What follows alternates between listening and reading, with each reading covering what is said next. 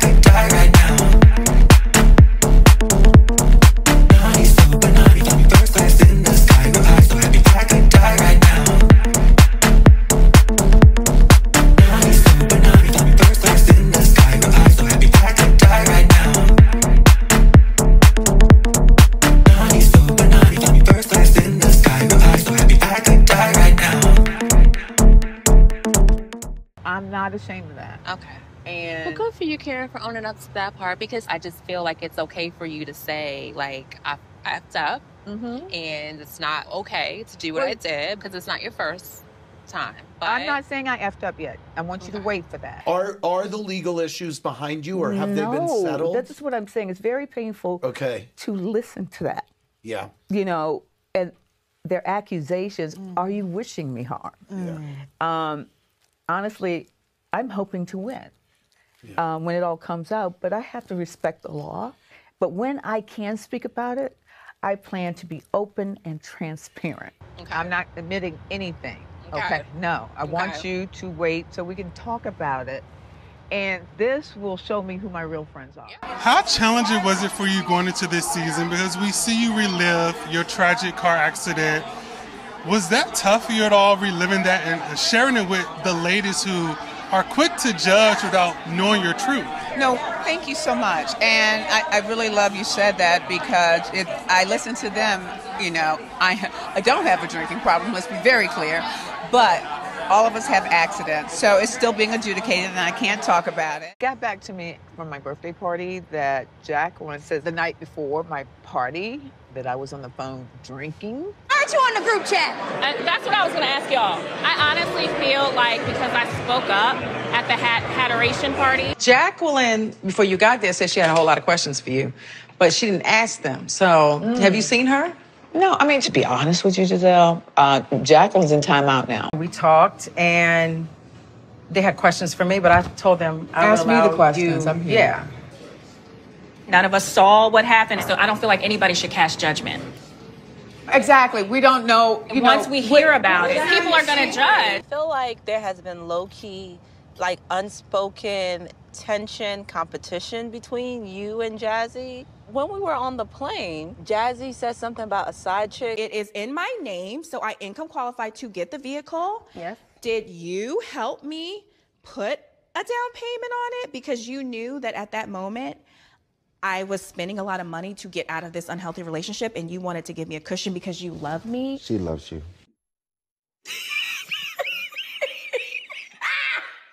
I was like, I just want clarity. Right. Like, because who's buying the car? Is this Gordon buying you a car? Like what's going on here? You driving a Porsche, right? Uh-huh. So I'm thinking, Mia done bought your car. Her car is in her name, yes. What's that?